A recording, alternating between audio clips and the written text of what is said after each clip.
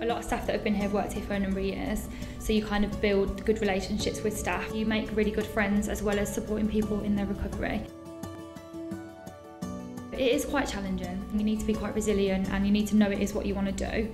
But I think it's really rewarding. I get to help develop other people, and I really like that part of the role. If you do want the opportunities to grow and develop and to progress, then the options are here.